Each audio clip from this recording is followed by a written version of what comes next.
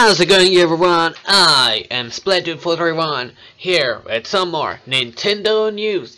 And here we have an article from mynintendonews.com, and I'll be giving my opinions on the news they mention. Alright, so Nintendo NX indie developers discuss what they would like to see. UK gaming magazine Games TM recently caught up with a number of small independent developers to find out what they want from the forthcoming Nintendo NX system. However, it does seem as though the majority of them are just as in the dark about the platform as we are. Still, that didn't stop them from voicing what they would want to see from Nintendo's next generation platform. Okay. The Wii U was actually a great platform to develop on, with Guacamelee having the second screen on the gamepad was a perfect place to put the game's minimap, and made that game a great fit for the platform. Having the ability to play games right on the controller itself was an amazing feature for times when someone else in the household was making use of the television. While this was never a problem for a Drinkbox, I believe the limited power of the system made it difficult for some third parties to bring their games from PlayStation 4 or Xbox One to the Wii U, causing the system to have less than ideal third-party support. And that comes from Smith. Okay, right, so they say it's a great platform to develop on, right. And they say that the second screen of the gamepad is a good place for a minimap. Yeah, so you having a second screen like that, you can use it for things like minimaps or even just off TV play, where you literally just have what's on the TV on the gamepad, and then you literally don't even need the TV. I mean, yeah. Well, this was never, yeah, like they say here, having the ability to play games right on the controller itself was an amazing feature for times when someone else in the household was making use of the television. Yeah, that's a very interesting thing. Thing is, though, you need your Wii U turned on for that, you know. So, and when you look at the Wii U controller, I mean the Wii U gamepad, if you just look at the thing, doesn't it just look like a handheld? Just a really terribly big handheld. I mean, the Wii U controller is great, but it actually, it looks like a handheld. It's just a really big one that you could take with you and stuff, but you can't. So I think what's interesting here is that they're saying it's a great idea to be able to play games on the controller itself, and there are people that say that Nintendo NX could be a hybrid between a handheld and it could be sorry about that. Hello. And where was I? Okay, and that the Nintendo NX could be a cross between a handheld and a home console. So, you know, that would mean that you could play your games at home, yes, and then you could also play them on a handheld. So it's literally having them be the same thing. Like, say you're playing this game at home, you save your progress, and then you need to go out, you continue playing that game on your handheld version. Now that would be great. Yeah, okay, so let's see the next quote. In general, I'd like to see a console that has comparable or more power than PlayStation 4 and Xbox One, and with familiar input systems. For an independent like Rebellion, you want to support as many platforms as you can, because you want as many people to play your games as possible. As a developer, of course it's exciting to work with completely new paradigms, but we all have to consider the economic realities too. I'd like to see Nintendo putting in more effort to work with other third parties, so the Nintendo NX isn't just a great earner for Nintendo, it can be a great earner for everyone. said by Kingsley. Now that's a very, very interesting point. It's a very, very interesting point. First of all, they say comparable or more power than the PlayStation 4 and Xbox One. Yeah, it has to have more power than those two. It is the next gen. It is the next gen system from Nintendo, so it should have more power than those. But oh man. Here's the thing though. Will it just be slightly above those two? Or will it just actually be better than the PlayStation Neo and whatever the next Xbox is gonna be called? I don't know. It has to be at least somewhere close to those two. I mean, and when I mean that, I mean the PlayStation Neo and the next Xbox, whatever it's called, not the Xbox One and PlayStation 4, because that's what's now. What about next gen? The next gen system has to be comparable with the next gen hardware. Seems to make sense for me. Here's hoping that it'll actually be like that. So yeah, for an independent like Rebellion, you want to support as many platforms as you can because you want many people to play your games. Okay, so yeah, want as many people to play your games as possible. As many people as possible. So that likely means that they want the ability to have their game on more than one system. So like they can have it on the PlayStation, they can have it on the Xbox, but they can't have it on the Nintendo system because the Nintendo system is going to be the Nintendo system is too different, and they have to drastically change the game or take more time developing on that specific version, which they probably don't want to do. So yes. Alright, so the next quote seems to be a short one. Besides more power, which everyone assumes it will have, the main improvement we would like to see on the side of Nintendo... No, wait. The main improvement we would like to see are on the side of the Nintendo submission process, support, and tools. Everyone who ever had to create a VU e-manual knows what we're talking about. Gorsuch. Okay. Alright, so this one's talking about the actual way you submit your games to Nintendo. Oh, that's a very interesting thing to bring up. That's a very interesting thing to bring up. Right. Yes, support and tools. So what does this imply? What does this imply? How does Nintendo interact with the third-party developers? Everyone who ever had to create a VU e-manual knows what we are talking about. I think that says something. Probably, as you can tell with, the sarcasm there, that it wasn't a good thing for them. Somehow, I don't know, but that's what they're saying, I guess. Alright, on to the next one. Yeah, not much I can say from that, but it's clear to them it's a difficult process. Okay, so the next one says, we are hopeful that whatever platform Nintendo makes takes steps towards the future in big ways. More horsepower, the integration of VR in some way, platform support for different business models, and an easier publishing process would be very welcomed. The Wii U certainly posed challenges for developers on a lot of fronts, but Nintendo is a company that the development community would support as long as the opportunity exists. It is hard to be critical, so I hope the new platform paves way for the success of everyone over the course of its lifetime, says Kirk. Okay.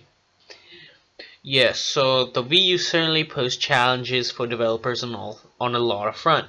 Okay, so once again, that says there was a lot of problems with the Wii U in terms of making games for it. Yes. and they say the development community will support as long as the opportunity exists. So that means they want to support Nintendo. They want to. They really want to. It's just that they finding it very difficult. It's not worth it for them. The integration of VR in some way, that's an interesting thing to know. Apparently, I think I heard this somewhere. This specific quote is from a developer that's working on a VR game. So I guess that makes sense for them. We are hopeful that whatever platform Nintendo makes takes steps towards the future in big ways. Yeah, now that's another interesting one too. Nintendo does like to add something new to gaming in general with each of their new consoles. I'm pretty sure the NES controller was the first with the D-pad, I think, you know, and then the SNES, you know, I think that's the first with the shoulder buttons, and then you have the Nintendo 64 controller with the first analog sticks, I'm pretty sure, and then you had the Wii with motion controls, lots of stuff, and then well, what did the Wii U have? What did the Wii U have? The gamepad. Yeah, and streaming from the TV. Yeah. I guess that's cool. I guess that's cool. But the 3DS, glasses free 3D. Now that's a very interesting thing. I mean, it might drain the battery, you know, but I'm saying that when you do turn the 3D on, you know, on games that work well with it, of course, it does look great. I turn on the 3D during a Pokemon battle, and it definitely looks great.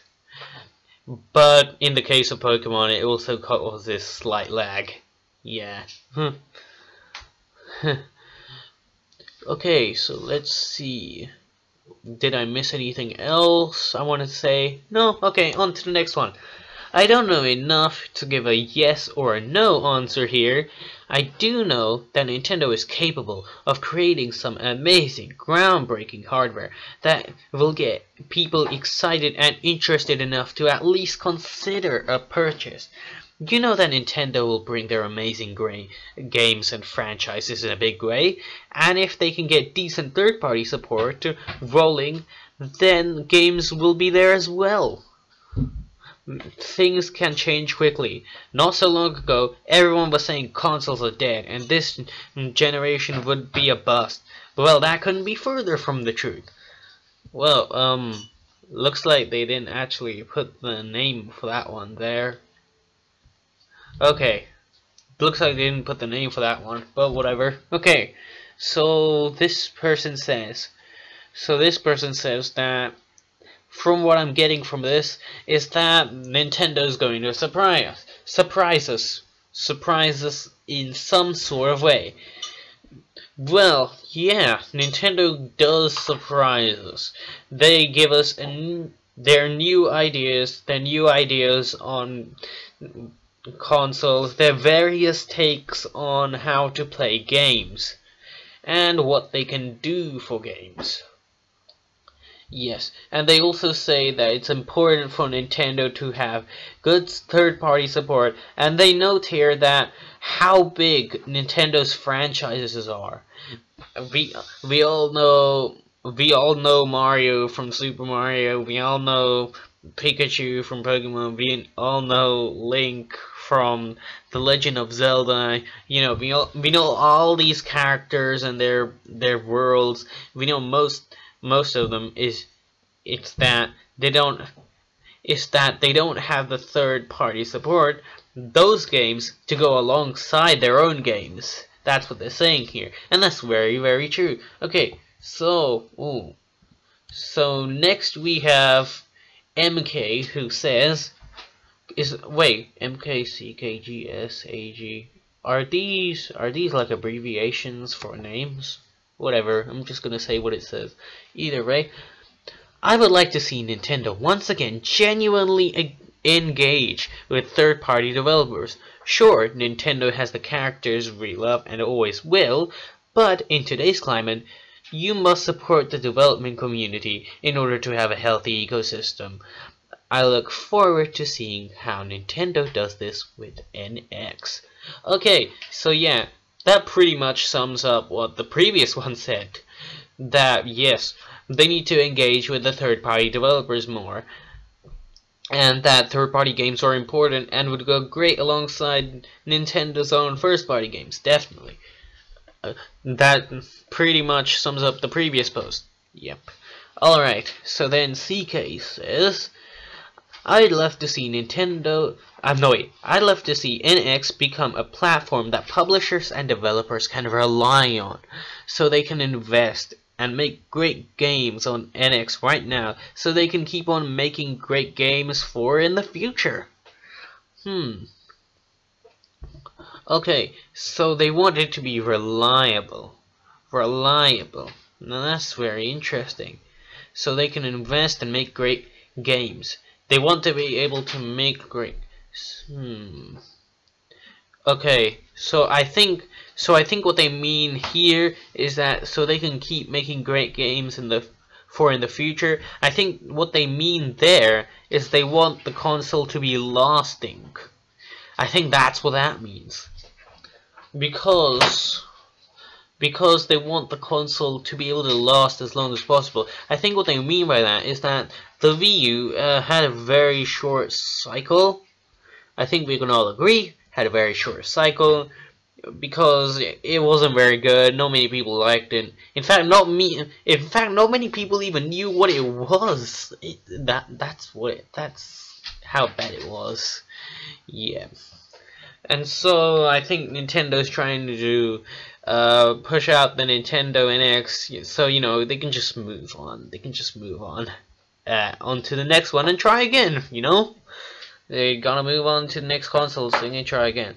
Looking forward to seeing how Nintendo does this with the NX. Yeah, they want to see if they improve or not. They want to see if they improve or they don't. All right. Okay, so now we have GS simply that it is powerful enough specs to compete with the current generation of consoles. This might prove challenging if they have a handheld standalone component to the console, but I really hope they can pull it off. Yeah, how would that work though? Because everyone keeps saying like it's going to be like a console handheld hybrid, and that's a very interesting idea, but how would that work? Yeah, I mean, the best way I can think of it is like you have a handheld version of a game and you have a console version of the game. Both versions are exactly the same, except the handheld version has handheld specific features and the console version has console specific features, and the console version has, you know, better graphics and stuff, more processing and stuff because it's on a console, and that you could and that the save data for that game would be cross-compatible with both versions, so that you could essentially just continue playing no matter which version you happen to be playing. That's the way I see the console handheld hybrid thing working. That's how I see it working. So I imagine, but the thing with that is that they would have to make essentially two versions for each game. But would that be required though? But if it isn't required though, and the option isn't used as much, then what would be the point in the first place of having that as an option, of having that be a basis for the of the two consoles in one thing? Also, how did that jack up the price? Because then it'd be two consoles in one. a handheld console, and a home console. It all in one. So would you buy both separately? Would it be like an all-in-one thing, and the controller is what's the handheld? I mean, how would that work? I think it could work if they do it right. If they do it right, it could work, and it could be a great way to play games. But they would need to do it right. They need to figure out a way to do it. Alright. And the final one, AG says, I hope to see fewer gadgets and a button smashing only Mario Party. Oh, that's funny. A button smashing only Mario Party, and I would like to see fewer gadgets. Yeah. Well, to be honest, I don't think Nintendo should stop making unique controllers and such and the like, because it can be good. I actually, when I played Mario Kart 8 and Mario Kart Wii, I actually used the Wii wheel. I actually really liked using it, because I liked the way that you could be more precise in the way you move, instead of just left or right. No, I mean instead of going completely left or completely right, that you could go on a sort of gradient, if that makes sense. That you could be more precise. Yeah. But I think what they should do is that they should make those kinds of controllers optional, so if anyone is not interested, they can just use the regular controller. The regular controller should be the default one. But you know, if somebody really likes this idea, they should be able to use it. So yeah, and that's it.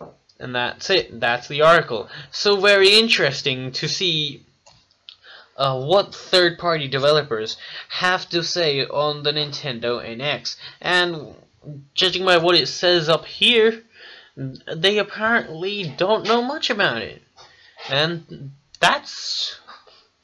I mean, they don't know much about it. Neither do we. I don't think that's a good sign, if you think about it. I mean, they should have time to make their games and get something out. They should have something ready, you know, for the launch. I mean, don't get me wrong, I don't think every single game being developed right now for the NX has to come out at the NX's launch. I mean, no. But, you know, sometime near then at least. You know?